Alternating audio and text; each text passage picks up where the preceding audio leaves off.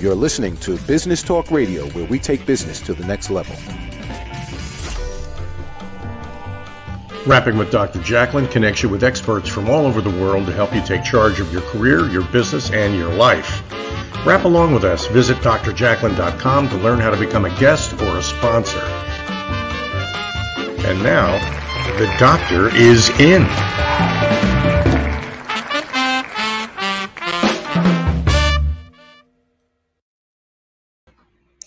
Hello and welcome to Rapping with Dr. Jacalyn, the business talk show live here on Business Talk Radio and social media. I am your host and executive producer, Dr. Jacalyn Kerbeck. I am a certified life and career coach, and we could not do the show. It would be completely impossible and inappropriate without my co-host, Mr. Al Cini. Al, welcome to the show. Inappropriate. I like that. Inappropriate. Jacalyn, it's great to be here. And you've teed us up with a great guest today. I mean, I love this subject, the subject of managing a sales team.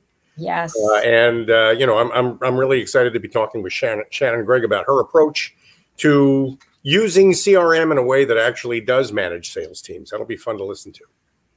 And Shannon is quite successful. She's highly educated. She has her doctorate. I've already had a conversation or two with her, and I'm just very impressed by her and with her, everything that she's done. So I'm excited for her to come out too. So Al, do you have experience personally with Salesforce.com? I do. I've worked as a consultant for companies. I can tell you from my own experience, people who own companies and manage companies, the number one headache is usually managing the sales function. And a lot of it is because salespeople have personalities. Those personalities aren't always well organized, and trying to herd them is a little bit like that expression, herding cats. And a lot of people think the solution is to get a CRM like Salesforce, but unless it's adopted by the people who use it, it really won't be very effective for you. And that's why I think Shannon's got such a great story to tell. I think you hit the nail on the head about the adoption rate and about keeping people engaged and motivated as to why they should use a CRM tool. I think that's also key.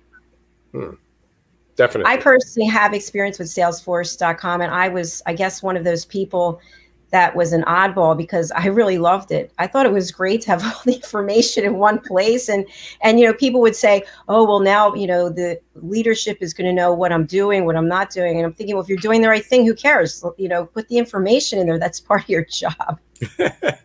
Well, Salesforce shouldn't be a job. Salesforce should be a tool that you use to do your job better.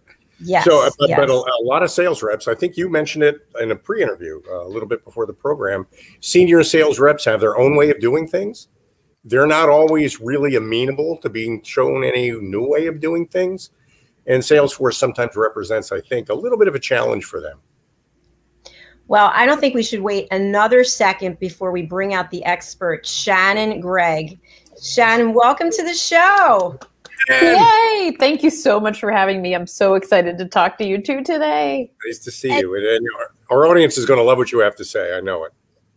And so before we begin, you are live from Pittsburgh, Pennsylvania. How are things going there? Can you believe it? Pittsburgh, Pennsylvania is one of those places that doesn't have 4 seasons. We have 16 seasons because every day might be a different one. So it was winter 2 days ago, and today it's summer. It's amazing.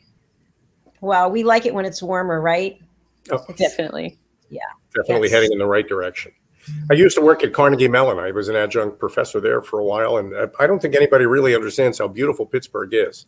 It has a kind of a reputation as being a steel town, but it's a beautiful place to live and to work. And, I don't think it gets enough credit for that. Shh, don't tell too many people because real estate prices are pretty low. I told Shannon when we first met, and we met as a result of ultimately Lunch Club, which again, I'm not a paid sponsor for Lunch Club, but it's just amazing the connections that you can make. So Shannon, when I first spoke with you about Pittsburgh, I told you that I had been there for a number of pharmaceutical events in my previous career. And we went to this place, I forget how you say it, the place where they put the French fries on the sandwich. Permante's. Permante's, yes. Is it still there? Oh, it's everywhere now. There's even one in Florida. Oh my gosh, good for them. Wow. They expanded. So let's get right into it. What are you doing as president of Cloud Adoption Solutions? We are so focused on helping small and medium-sized businesses optimize their sales productivity, right? And what that comes down to is you've got Salesforce.com. It's a conduit. That's the tool. That's the technology tool, as you two were discussing. But you've got people and processes that you have to consider as well. And so a lot of what we do is help our clients who are saying, I know there are ways that we can do this better so we can spend more time on revenue generating activities and delighting our customer. And that's really what we're doing at Cloud Adoption Solutions, is saying, how can you really adopt Salesforce so that your sales and service teams can go do the job that they do best, which isn't sitting in front of an enterprise tool entering administrative data all day long. That's huge. Thank you for sharing that. And I just want to let our audience know that we're very happy to hear from them. We want to hear from you. If you have something that looks like this, okay, please pick it up and call us at 609-961-1699. I'm sure Shannon would love to take questions, right? I sure would. So Shannon, my question, I guess, is I'm thinking about sales reps that I know. And I was more of a pre-sales support person back in the day. But I used to hang around with sales reps. They were always my favorite people to work with. So quirky, so full of personality. Not necessarily the kind of people who rush out to be early adopters of any kind of technology solution. They really do want to sell.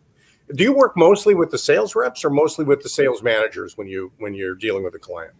Yes, and yes, Al. We try to take everybody. We try to take everybody's consideration, into account. So we'll typically start with the president or the head of the department. Maybe it's the CIO, maybe it's the chief revenue officer, to say, what outcomes do you want to see from Salesforce.com? What are the types of things that you would say define success for your sales organization?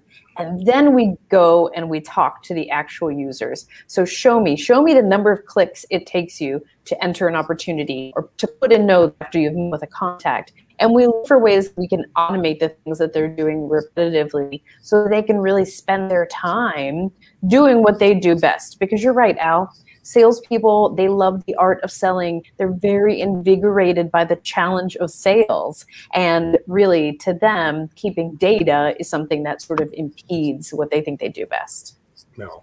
And, right off the bat, I'm thinking they're driving around in their car, making calls. I mean, during COVID, maybe it's a little different. But before COVID, it was out visiting people, spending time with them. What most of the sales reps I worked with would do is wait until the end of the month and then put in all their notes all at once. Kind of like the time. Al, don't give it away. Yeah. Rather than do them on the fly, they would kind of wait. And as a result, the records that they kept weren't exactly the kind of records other people could use, if you know what I mean. Yes. Somebody like that. Super common, Alan. One of the things that I try to focus on is to look for those little hacks inside of Salesforce. So if you use the Salesforce mobile app and you go to the contact record and call the person from inside of your phone, it logs that activity for you. It's one thing you do. So I'm always saying, hey, how can you work a little bit smarter? And it's not lazy. It's using the technology that's there so that you can spend more time doing the things you do best. Because you're right, Al, keeping those at the end of the month, that's helping anybody who's saying on the other side of it, we're trying to understand what our pipeline or our forecast looks like. Right, right. That in itself is a tremendously useful tip. Shannon, I'm wondering, in your experience, have you ever seen an organization combine using technology like Salesforce with some type of tangible reward program? So in other words, if you put the data in here, you will get XYZ points or something to that effect? There's two different things I've seen, Dr. Jacalyn, and I'm so glad that you brought this question up, because there are people who use that sort of stick approach, which is, if you don't enter it into Salesforce, you will not get your commission. And they'll look to see, like, did you enter it the day that you marked it as a one opportunity? And so there's that sort of punitive approach. And Dr. Jacalyn, because you're a coach, most people do better when they're guided. And salespeople love challenges, right? That's why they're in sales. So there's some really cool gamification tools that are out there that give you points if, for example, you get something, this many contact center entered in, or if you're leading on the leaderboard. And so that sort of thing is super appealing to this newer, younger generation of salespeople. And so I love that there are really cool ways to say, here's how we can reward you for doing the things that we would really like you to do. That's phenomenal. And I'm always glad to hear people are using some type of carrot and stick, so to speak, because I did that for 18 years, and I think it really does make a difference.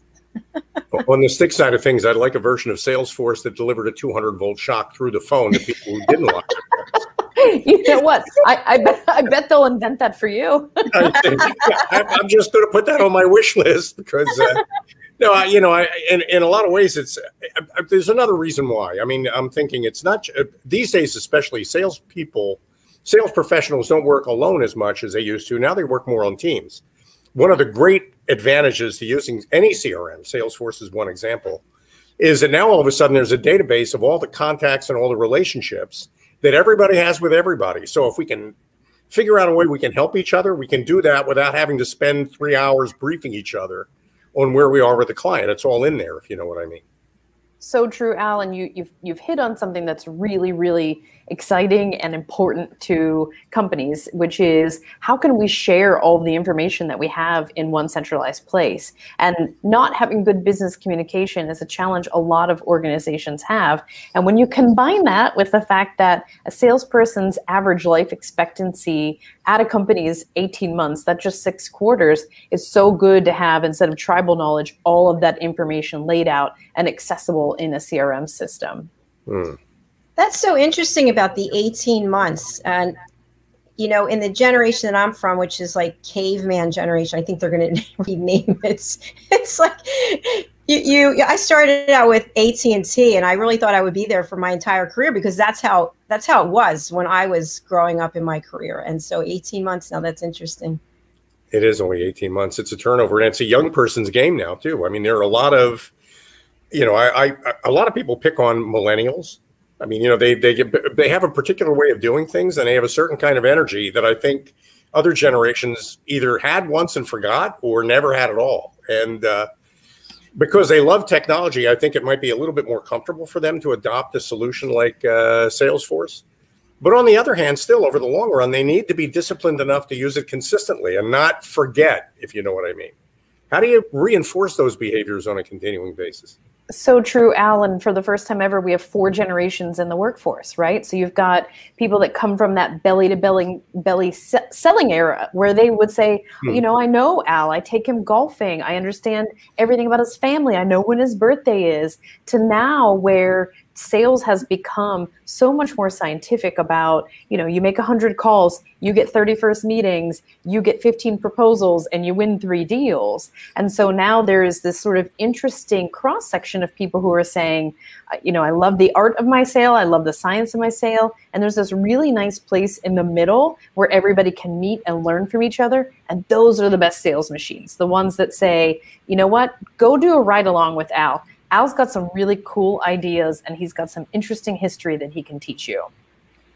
I am just envisioning going on a ride along with Al. I think it would be hilarious, but extremely productive at the same time. Al, you're one of those kind of people that it's like everybody wants to just hang around you. What is that about? I guess that's another. I think it's a curse in a lot of ways. I don't know. No, I don't know. I think what really makes a great salesperson is pretty much the same thing that makes a good talk show host, and that's curiosity. If you can engage somebody in a way where you're actually honestly interested in what it is they say, and you don't already know the answers to the questions that you're asking them, I think that naturally draws people into a conversation, and it puts them in the mood to start buying things from you, which is kind of the objective of all that. And I guess what we're doing is wheeling back to what you do for a living, Shannon, at Cloud Adoption Services, and that is how do I make a salesperson more effective without rewiring their brains? Because I can't do that. I mean, what I can do is give them tools and some new techniques, but it has to work within the framework of their own personality. Isn't that right? It's so true. I have a good friend, Mike Gerhold, who calls it Salesforce administration by walking around. And really what we have translated that into is show me a day in the life, because it's very easy to sit back on the other side of software and say, here's the way this software should work. But if you don't understand all of the sort of nuances that go into the day in the life of a salesperson, it's really challenging for you to make the technology make that a better experience. It sounds like the chicken and the egg story. Right? Do you use this stuff, Shannon, in your own work? Do I ever? In fact, today I teach a professional selling class at Point Park University, and today my students are going to be working on a Salesforce Trailhead module about professional selling. So I'm surrounded by it. Oh, that's fantastic. Good for you. Congratulations. Thanks.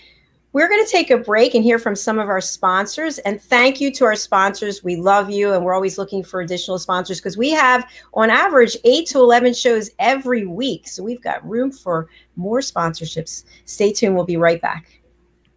Hey everybody, my name is Ralph Graves Jr. I'm the host of the Ralph Graves Jr. Show, and I want to invite you to pick up my book, Unstoppable. I wrote a book called Unstoppable. It's 7 universal laws that will transform how you pursue and achieve success.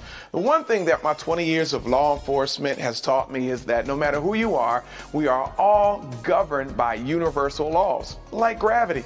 But in this book, we're going to talk about laws like the law of forgiveness, laws like the law of control, the law of intelligent practice, the law of expectancy. I was able to see how those, no matter what their background was, those who identified and treated these laws with respect, they were able to go on and lead successful lives. So pick up this book, and you can go ahead and pick it up at Amazon.com, BarnesandNoble.com, RalphGravesJr.com, where anywhere where fine books are sold. Thank you. There are 7.7 billion people on Earth today. 40% of these people are under the age of 25. Young adults are the most fertile mission field in the world today. In Scripture, we see Jesus pouring his life into 12 young adults who he equipped to change the world and all of history. Like Jesus, we believe that the best approach to reach the world with the gospel is to invest in young, emerging leaders and equip them to build disciple-making movements. Concentric is the notion of surrounding and sharing a common center. Our center is the model and strategy of Jesus for both leadership development and ministry formation. As a global alliance, we provide equipping in biblical leadership based on Jesus' example in the New Testament. Jesus modeled for us how to make disciples that reproduce. Focusing on leadership development is key to creating movements that spread the gospel and Jesus' disciple-making strategy to young leaders around the globe. Our Ministry Alliance partners are actively equipping leaders and building movements of multiplication that reproduce the life of Christ.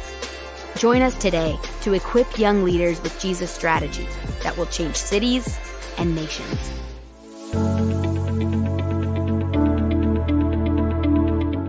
The session that we had with BCAT was really entertaining and enlightening. We were able to put together some very specific steps that we as individuals can take, and it was really fun to all come together and see sort of where we're going as a team and how we can all get there together.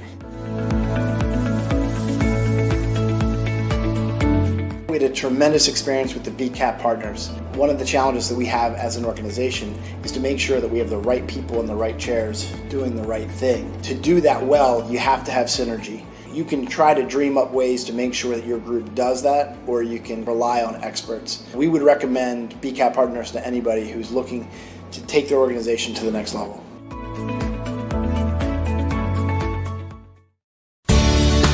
Academy Sedan and Limo is a full-service transportation company serving the Philadelphia metropolitan area with full knowledge of the New York City, Baltimore, and Washington, D.C. areas.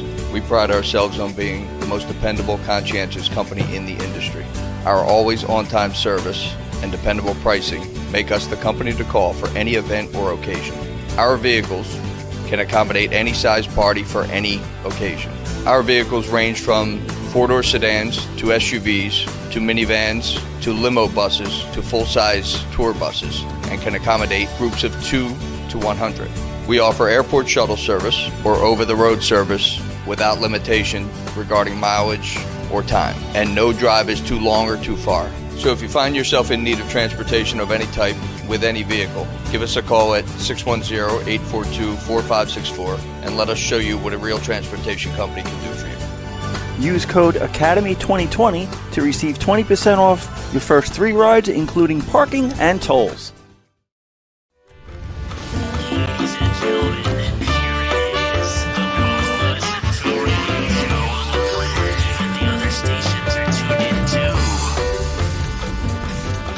You're listening to Business Talk Radio, where we take business to the next level. Hello and welcome back to Rapping with Dr. Jacalyn, live here on Business Talk Radio and social media. This is The Business Show with my co-host, Mr. Al Cini, and our guest, Shannon Gregg. Welcome back. Thank you. So we changed places. You see that? It's amazing. You never know what's going to go on here. Anything is possible with Zoom. Shannon, I wanted to know, how did you first get interested in the whole field of technology? You know, it's so great that you asked me that question, because technology is a place that I would have never predicted I would end up in. My bachelor's degree is in English literature. Although I will tell you, I think there's a real place for the humanities and technology. So I was running sales operations teams, and I found by using technology, I could magnify the force of my team. And as we started applying some of our repetitive processes to technology, I thought, more people should do this. You know, the people who I worked with could spend more time doing the things they really liked doing and excelled at. And that really is how I accidentally fell into technology. That's great. I love that. I always thought technology was interesting. My dad was a big technology guy. And so I spent the first part of my career working for technology companies. So we have that in common. Yay. I love it. Al, are you a technology guy? I used to be a lot more. I mean, as I've gotten older, that whole idea of being the first person to run any new version of anything kind of creeps me out now. But I used to be the first one to run out and get whatever the new thing. I remember once spending $800 for an HP 45 calculator because it calculated square roots. And I mean, this is going back when, this is Fred and Barney Flintstone actually owned that calculator. I got it used from that. So we're going back a ways. But Shannon, it's not just about the technology. I know it's really about communication. And what we're really doing is encouraging people to communicate in different ways. And sales reps today aren't just making telephone calls and sending emails or letters. They're also posting on social media. And that whole ecosphere of how I communicate with my clients has gotten so much bigger over the last just 10 years.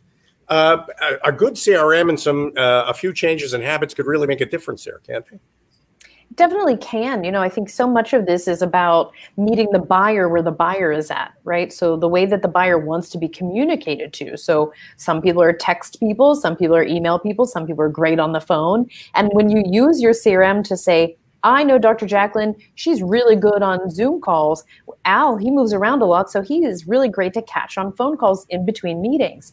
And so you can use your CRM to give you those sort of signals, and then you could run reports on it to say, here's something we understand. In financial services, most of the people I deal with are really good with phone calls. So as you're starting to prospect somebody in financial services, that's a great place to start on the phone. So CRM does such a nice job of signaling to you what your next best action should be.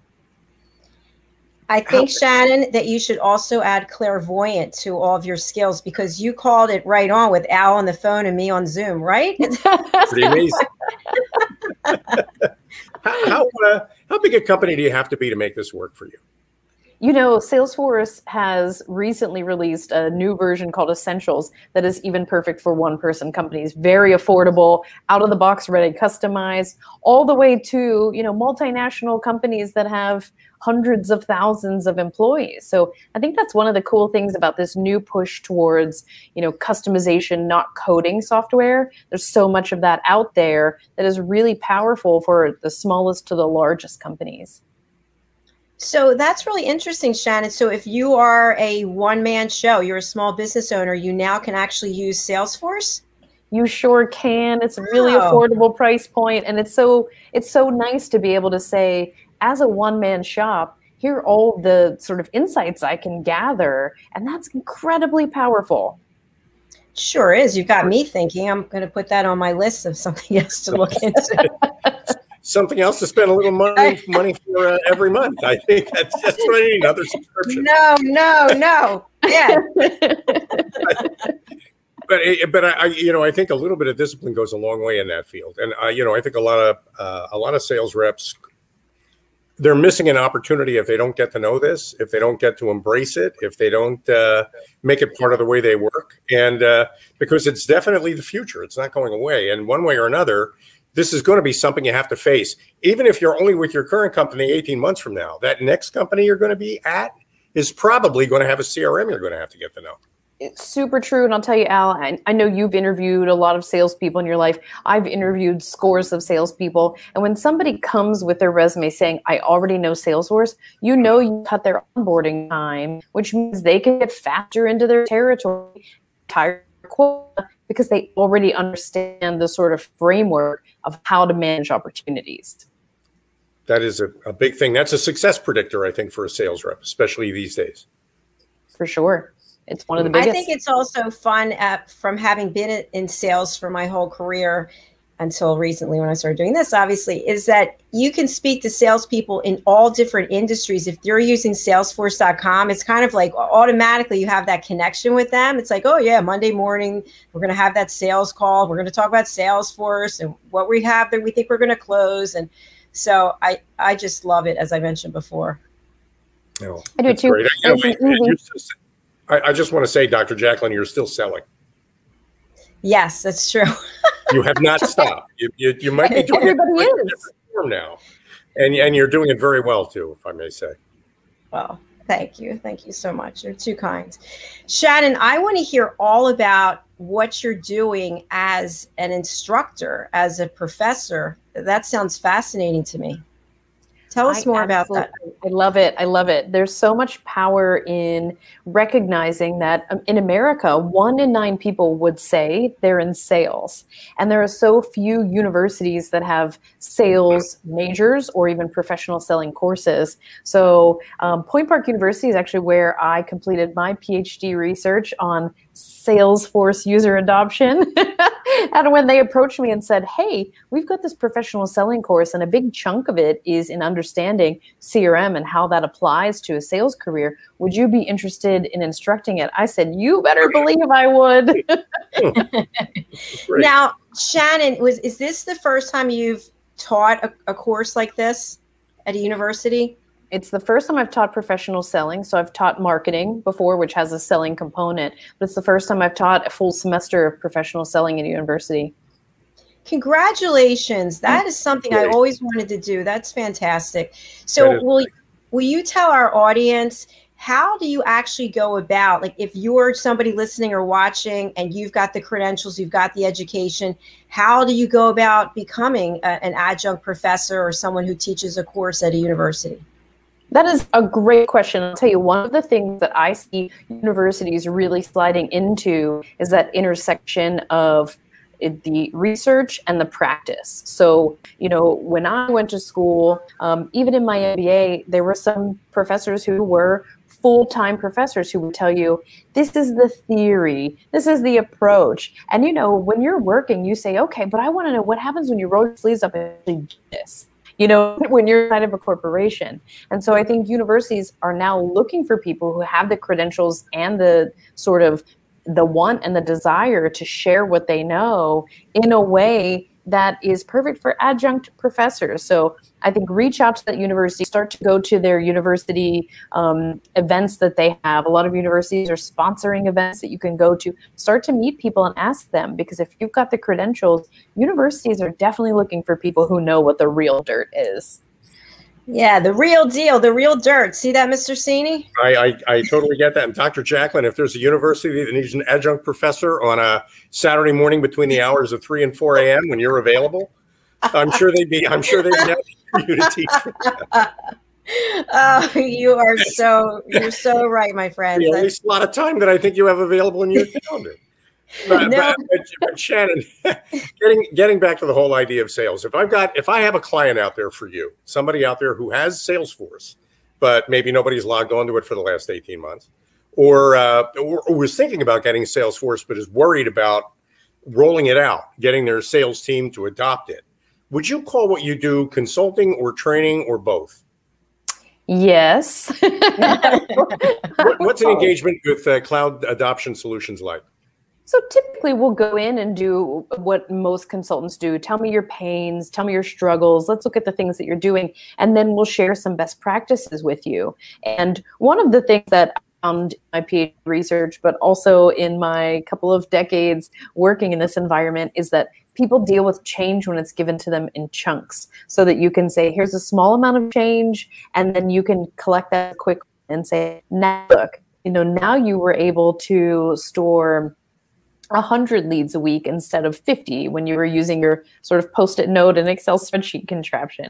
And so what I would say, imagine this idea. People talk about digital transformation like it's something that happens to you, but digital transformation is a continued iterative process. So setting your expectations to say, this is going to be a process just like anything else. It won't just all of a sudden one day I wake up and I'm a CRM expert. It's making those small market changes that's going to make your business better. And you help with that. So who do you start with? Do you work with, who typically is your first conversation with? Usually we're talking to the person that is the budget line holder for Salesforce who's saying, why do I spend so much money on this system that's giving me nothing back that everybody hates? So we start there. So they call you. That's the call you get.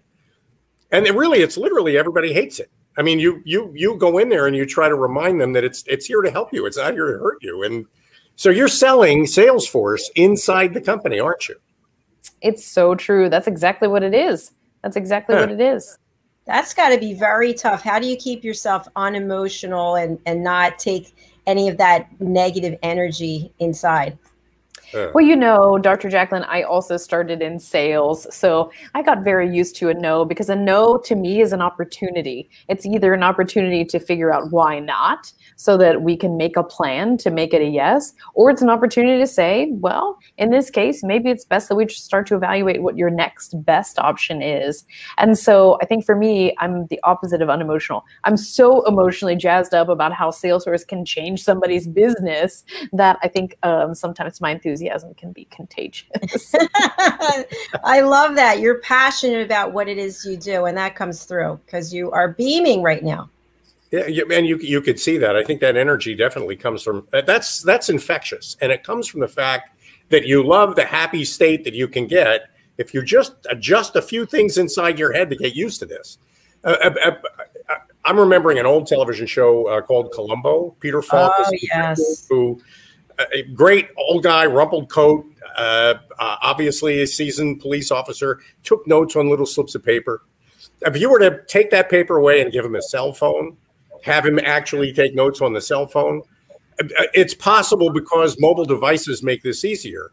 You can even an older sales rep could replace the little things they're using now with a new thing that makes their life so much easier, can't they?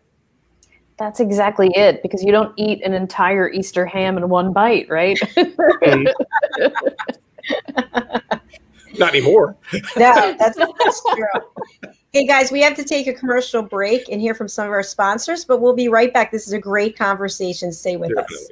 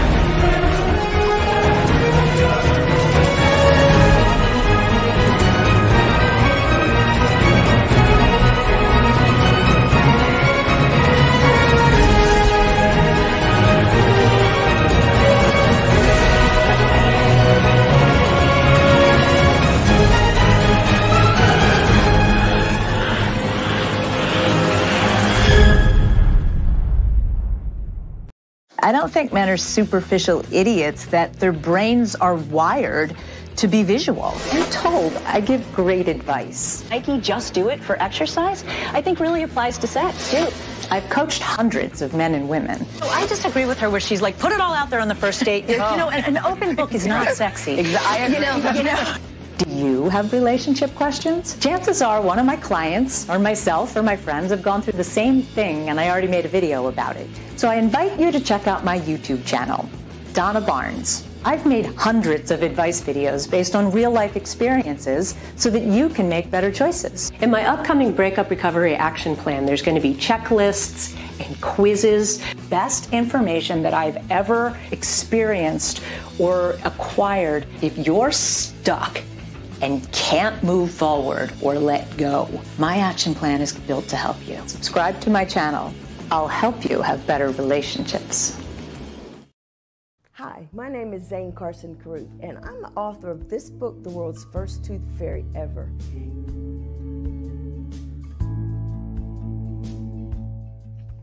Reading is magic. Studies have shown that reading to your children lays the foundation for greater success in life. Reading helps develop language and vocabulary skills. It helps improve memory, and it encourages curiosity and inspires creativity. The benefits are immeasurable, and as a parent, you'll benefit too. In only 10 or 15 minutes a day, you'll be creating more memories and a bonding experience that will last for years to come. So take time to read to your children. Read them books about things that engage and interest them. Tales of fairies and magic fascinate children, and as everyone knows, the Tooth Fairy is at the top of the list. If your child loves magic, wands, adventure, and what child doesn't, you'll love reading them books from the trademarked series, The World's First Tooth Fairy Ever. Follow along as Abella, the world's first tooth fairy, accidentally starts the tooth fairy tradition. Learn the tricks of being a professional tooth fairy in the book, Abella Starts a Tooth Fairy School.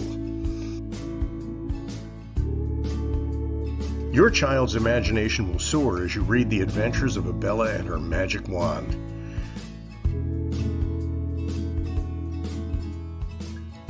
These wonderful books are available at worldsfirsttoothfairy.com and at Amazon, Barnes & Noble, and Walmart.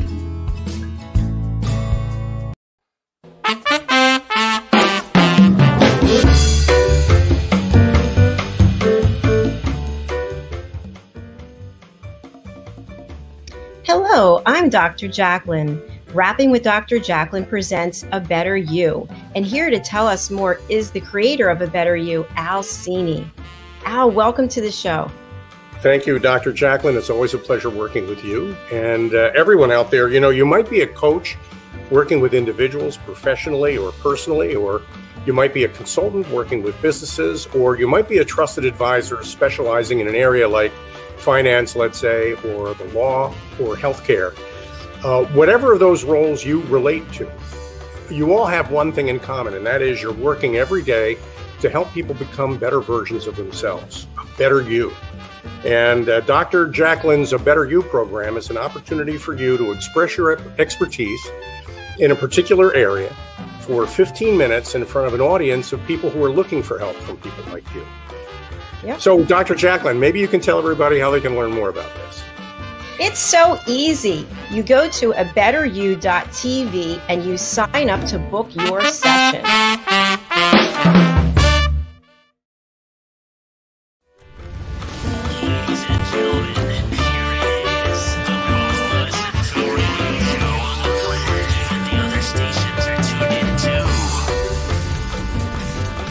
You're listening to Business Talk Radio, where we take business to the next level. Welcome back to Rapping with Dr. Jacalyn. My name is Al Cini. I'm your co-pilot on today's flight. And our pilot, as always, Captain Dr. Jacalyn Corbett. and behind us, we have a great passenger today. Yes. Her name is Shannon Gregg. And Shannon, during the break, I was thinking you're really in special education. I mean, whether you know it or not. The special ed challenge here is to get people who might be fundamentally technophobic to overcome some of those fears of that technology and learn to make friends with their cell phone and run an app that could make them more productive and more effective as a sales rep. Do I have that right? It's so true. A lot of times when people seem resistant or they say, I don't want to do it, it is coming from a place of fear. And so a lot of times what we have to do when we're in sales management or we're leading a company is to open up our minds and our hearts a little bit to that, to recognize a lot of times people will say no or put up resistance just because they're a little bit fearful of not doing their job as well as they can. So no judging, no fear, no criticism. You're okay. We're all okay. We're going to start where we are. We're going to use what we have, and we're going to do what we can. And everybody in the room is going to be treated equally, and everybody's going to be given access to these fine tools. And we're all going to become better versions of ourselves by using these tools. It's so true. And I think also recognizing everybody learns a little bit differently. So some people really want to share their screen and show you what they're doing, and some want to listen to you, and some want to watch you do it. You know, so I think recognizing that and allowing that to be part of it is one of the major keys to success. That's great. Shannon, I'm wondering, in your role as an adjunct professor and then also as a business owner, how do you keep yourself informed with the latest and greatest technologies that are out there, whether you use them or not, but how do you keep yourself informed about them? I constantly want to know about point solutions, because a lot of times point solutions are developed to fill an unmet need, right? So I look on, there are a lot of sites I use, like I love G2. G2 always shows me what's new. And I belong to a group called Modern Sales Pros, where a lot of people share, hey, here's something that's new on the market. I mean, the marketing technology and sales technology landscape is just full of logos. There's so much stuff out there. And so I keep my ear to the ground all the time, because I do like being that beta user that Al was talking about before. I love to break things. I'm like, let me try it and break it. And as that sort of technology normalizes and it moves along its own technology life cycle, seeing where those components fit into that 360 CRM approach. It's, you know, while you were talking too, you mentioned marketing. And I have a client, somebody else I've worked with in the past, who has a marketing department and a sales department. And in many companies, there's a huge gap between those two departments. But they actually did use features of Salesforce to close that gap, because they encouraged Salesforce to be used by both departments. And they've encouraged their sales reps to feed back responses that they're getting from their clients to marketing collateral back to the marketing organization through Salesforce. So it's a way to build a team of both the marketing department and the sales department. You're spot on, Al. You know, the ability to use Salesforce as a place where marketing and sales can meet and share information has definitely smoothed out that sometimes terse relationship between sales and marketing team. Oh, for sure. For a lot of my career, there were silos. There's sales here, marketing here, and everybody's fighting for budget, and it just didn't make for a nice, happy family, so to speak. It didn't, but if you think about it, organizations benefited from that friction, right? Because when marketing's producing really great leads, but they're looking at and saying they're not converting these great leads we've given them, that sort of pressure on each other makes them both operate sort of in a really optimized way. And so I think now that we have this visibility and we can make these data-driven decisions using CRM, we can sort of tone that down a little bit to say, let's be friends, because we get further together than we can by fighting. Well, in an engagement with your company, Shannon, at the end of, let's say, an engagement, what is it that customers thank you for, and what is it about that makes you proud of what you do? Almost every time our customers say, thank you for taking the time. Thank you for explaining this. Thank you for listening to what we said were our problems and not just assigning good technology to bad process. Thank you for asking why so many times. And that always makes me really proud, because I know that our team feels like they are really fulfilled by the ability to say, we just helped them have better days. And that is something that you just can't replace. Yeah. That is great. And how long is the engagement typically? So we have some customers that use us as their monthly admin. So we will sort of come in and we're there pervasively. We are on their team calls. We're part of their sort of team huddles. So there are some companies that never ever leave us. And then there are some that will come with a big juicy problem and say, this is our big initiative for this year. We'll get that done. And then maybe we hear back from them a year later when they're looking for their next big integration.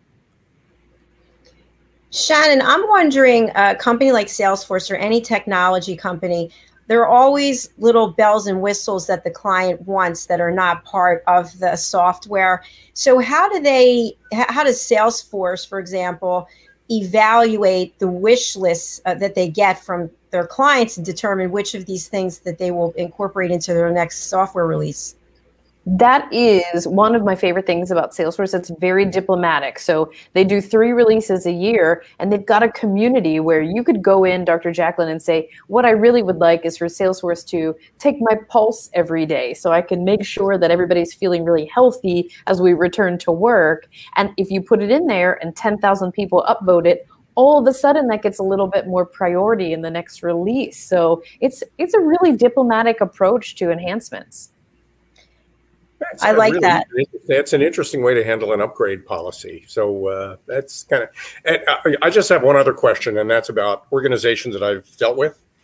Often they have an IT guy. For a smaller company might just have one. A larger company might have a department. You work with those people? We do work with those people. Sometimes the IT department is who's brought us in, because they say, hey, look, we've got a whole team of people that are experts at what they're doing as system administrators or as developers. But the Salesforce thing is something that we just don't know, and we don't want to make a choice that doesn't have a long, positive effect. So we work a ton with IT people, and I think what we'll continue to see is a lot of these applications become shadow IT, where HR uses HRIS systems, but IT has to be involved. So the sort of role of an IT person is a little less, point and fix problems, and a little bit more organizationally broad. More strategy, maybe. Mm-hmm. Good. Shannon, what I'd like to move to for just a few minutes is to talk about what it was like for you as a female business entrepreneur during the pandemic. Yes. One of the things that we're seeing is that people are now, instead of saying work-life balance, because we live at work now, right? You sort of wake up and you're already at work, and when you go to sleep, you just finished work. And so I think one of the things that's interesting as a woman, as a business owner during a pandemic, is saying, how do I set my boundaries? Where do I compartmentalize? How do I say, okay, great, I'm going to work from 7 a.m. until 6 p.m. Then that's my family time, and I'll hop back on after that, but I need to set these boundaries. And so I think for me, one of the big things was saying, this is where work is, and this is where life is, and here are the times when it's okay for them to harmonize. You brought it so many good points there, especially boundaries. And I know for myself personally, it's hard to set boundaries, especially during a pandemic when everybody wants something and they want it right away. And you don't want to say no, but at the same time, you can't give so much of yourself up that there's nothing left for you and for the people depending on you. It's a huge time management challenge, isn't it? It really is. And I know it doesn't impact just women, it impacts men as well. It's I think everybody feels that, but it raises another question too, Shannon, that I think is very important. Consultants are typically people that visit in person with their clients. That's always been true since 2020. Consultants are working remotely now, pretty much. And I think it's important for everybody to realize that no matter where you are, if you have a Salesforce challenge like the ones that Shannon's been reviewing, call Shannon. She can help you no matter where you are. Thank you so much for that. I personally miss sleeping in hotels. I love hotels. But one of the things that I found is that people are so much more open now to having Zoom meetings and sharing their screen and telling their problems. And so now what we've done is open up this realm of possibility to say, you know what? The best person that I have is in Asheville, North Carolina. I'm going to call him up on the Zoom right now. So we aren't sort of being held back by those, in-person consultancy expectations now. And because Salesforce is a cloud solution, you could administer anybody's Salesforce database from anywhere as long as you have the access credentials. Absolutely right. And some good internet. Yeah, that's important. Without the internet, what will we be? Yeah, you know what I miss about the hotels? I think I miss the $50 room service hamburgers more than any.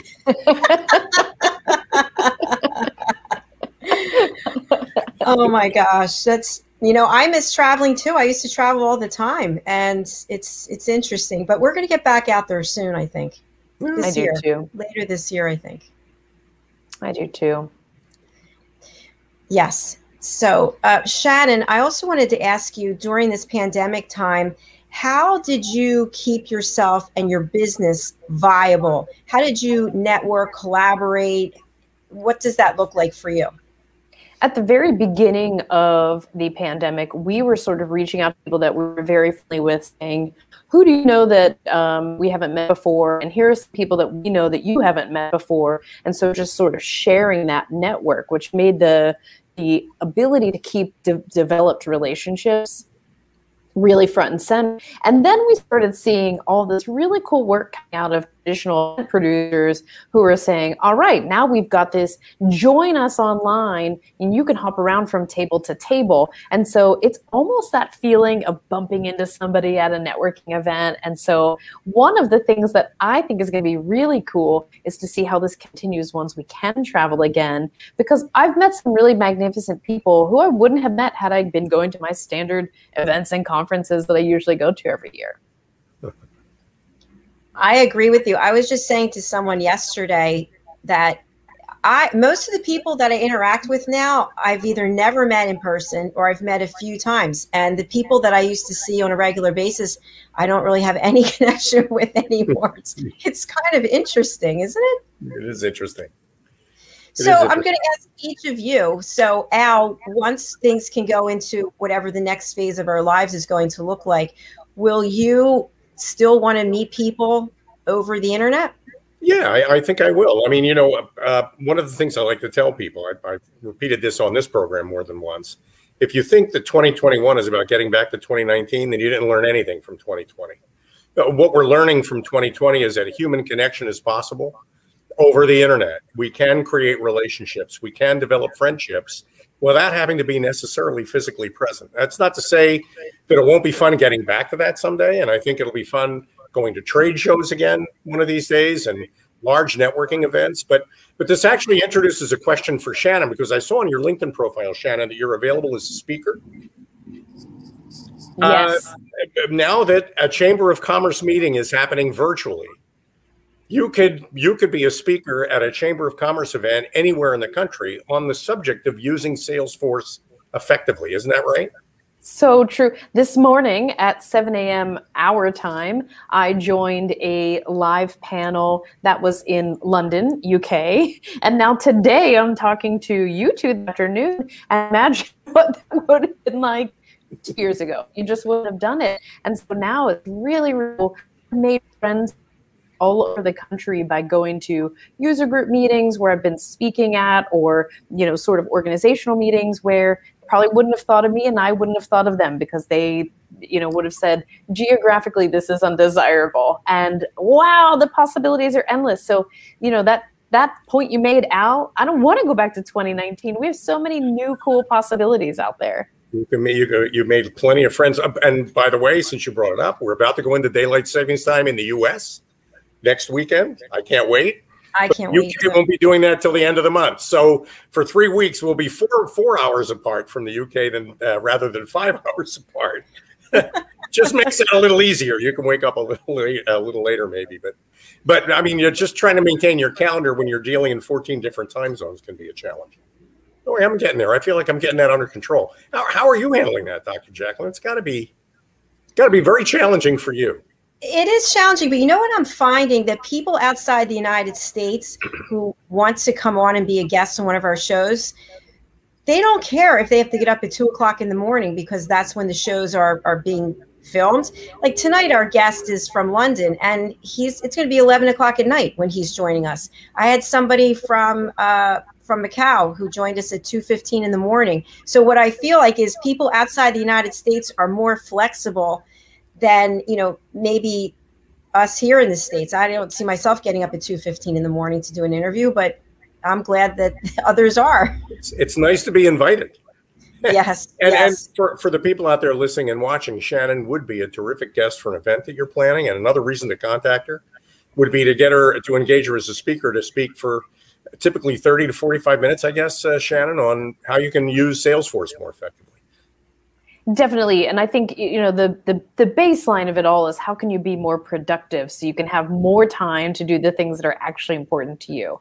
So Salesforce is a great conduit for that. It really, really is. But, our lives are short. So I think we should do as much as we can to spend the time doing the things that we want to do. And I think that also applies to work. Definitely. I think one of the key takeaways for me from the interview is that the three of us are all doing what we love. We're all passionate about what we're doing. And, maybe there were other times in our lives when we weren't so, but as a result of 2020, finding your passion it's 2021, right? So if you don't know what your passion is, you had a long time to figure it out. And I hope that you will reach out to someone like Shannon who can help you in the world of technology, specifically Salesforce.com. And just from this interview, it's obvious to me, Dr. Jacalyn, Shannon is fun, interesting, energetic, knows a lot of stuff, not just Salesforce. And what could be more fun than meeting new people who have fresh ideas and fresh outlooks on things that could be fun to learn about and also help us become better versions of ourselves. A better you. Yeah. I love it. Shannon, what is the best way for people to get in touch with you? And just to recap, what is the value that you can bring to your clients? Anybody who would like to have better days with their sales or service teams, who want to find ways to automate the repeated, non-value added activities that they're doing, should reach out to me. I am on LinkedIn, Shannon J. Gregg. I'm on Twitter, Shannon J. Gregg. And you can find me at my website, shannongregg.com. There are 3 N's and 3 G's. Without those 2 letters, I wouldn't have a name. Shannon, you are one of the people that I want to meet in person when you do that. So I will be making a road trip, if you'll have me, to Pittsburgh. So that'll be fun. We'll go to that restaurant in Pittsburgh. Yes, that's it. French fries on a hamburger, or what do they do? Fries are smashed into your sandwich, Al. It's the best. Yeah, you know how many steps you save by eating that way? It's so efficient. So efficient.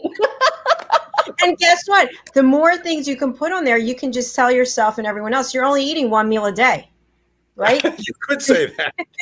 One 22,000 calorie meal a day.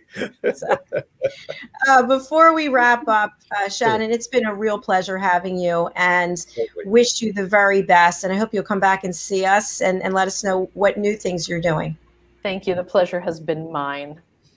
Thank you. All right, we'll see you backstage in just a moment. Thank you. That was a great interview. Thank you, partner.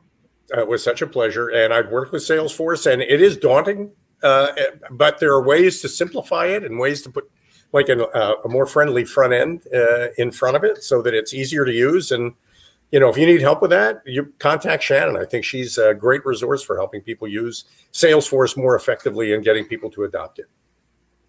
And once you have Salesforce in your back pocket, that it's just, you know how to use it, you see the value of it, and it makes your life a lot easier, and it helps you make more money. So what could be wrong with that? It's good on a resume, definitely. Definitely.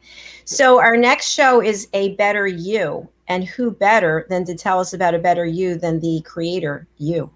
So you want me to actually talk about it? I will. Yes.